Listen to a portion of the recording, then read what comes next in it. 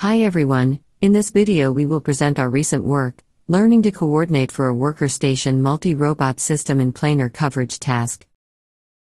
Given an target area and a set of worker robots, the goal of mCPP is to completely cover the given area. However, due to energy or consumable limitations of worker robots, they have to get replenished from station robot constantly. We call it the worker station MRS. In this paper, we will focus on the mCPP problem for the worker station MRS, and such a complex planning problem can be considered as a combination of two planning problems. Also, in our problem setting, we consider a realistic scenario where there are dynamic interferers with random motions. We conclude our contributions in this paper. First, we propose an end-to-end decentralized planning method to solve the mCPP for the worker station MRS. Second, we design a two-stage curriculum learning with intrinsic curiosity module and soft approximation of workers' energy constraint to guide the training. Last, we provide ablation study, simulation and real robot experimental results. Our method has competitive performance compared with the baseline mCPP methods. This slide shows the simulation result using our planning method.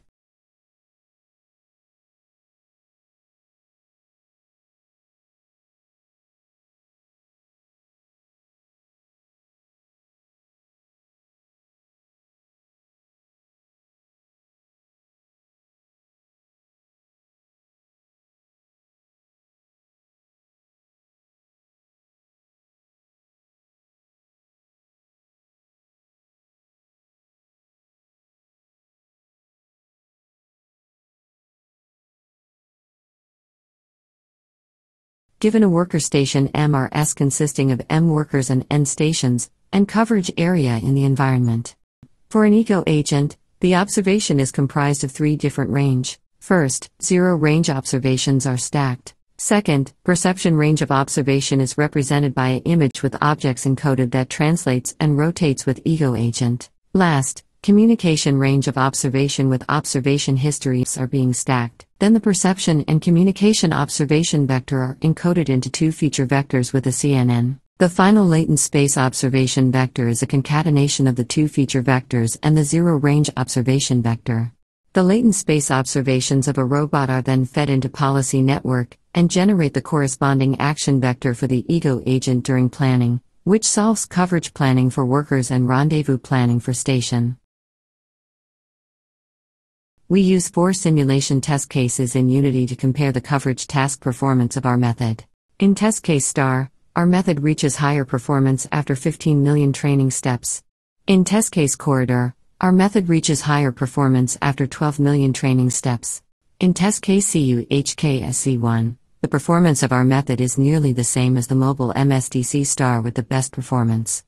In test case CU-HKSC2 with more workers and stations, our method reaches highest performance after 5 million steps.